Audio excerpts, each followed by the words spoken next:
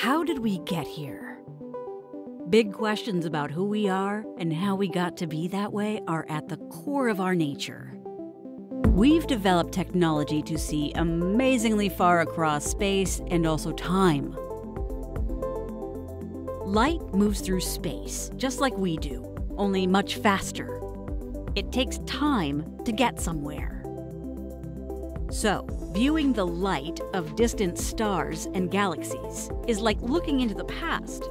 It took time for the light to reach us. Yet, after all our years of exploring, to better understand ourselves and our origins, there is still so much to know. Our story stretches back more than 13 billion years, not long after the expansion of time and space first began. At some unknown time, the building blocks of life were forged in the heart of the first stars. But much of the early universe remains a mystery. There are theories about how gravity first brought stars, gas, and dark matter together to form galaxies. But that time period has never been observed. Detecting light from the first galaxies to form has been a challenge for even the most powerful telescopes. As the light early galaxies emitted traveled through space, that space itself was expanding, stretching the light to longer infrared wavelengths. Past telescopes have detected infrared light, but the faint light of the very first galaxies has remained out of reach.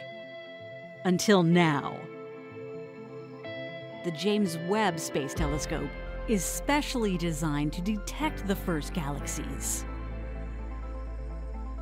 Webb's large mirror and sensitive instruments will enable it to collect more infrared light than we've ever seen, allowing the first galaxies to emerge into view.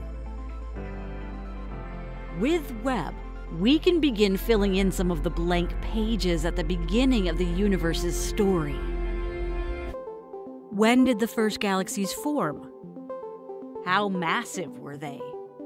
What types of stars and elements did they contain? The universe's story is our story, and with Webb, we can finally explore these questions, as well as uncover new ones we haven't even thought to ask.